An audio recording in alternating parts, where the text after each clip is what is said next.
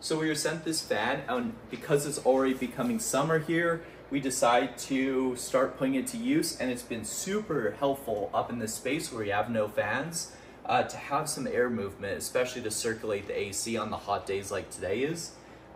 So I threw the remote right here and plugged the fan in. So when you get it, it's just a cardboard box that comes in. The base piece is 2 pieces and it clips right onto the bottom. It's super easy. No assembly required. You just plug it right into the wall basically. So on the top of the fan, it shows you your temperature. As you can see, it is a really hot day here. And you can control the fan completely from the top, or you can use the remote. So I'll show you kind of what the top looks like and does in a moment. So as it circles back, you have your power button, so I could turn it on and off. It is going to be loose like this because it's supposed to swivel back and forth. You could adjust your fan modes.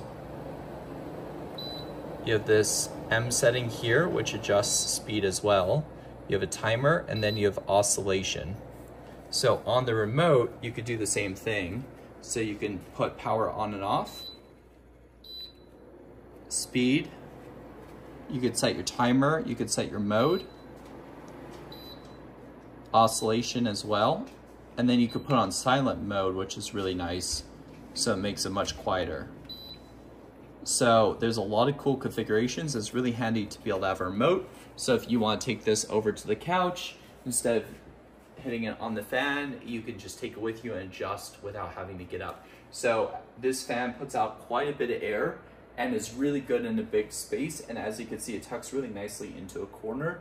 It's out of the way. So I really love this setup. If you're looking for a floor fan, I highly suggest checking this out.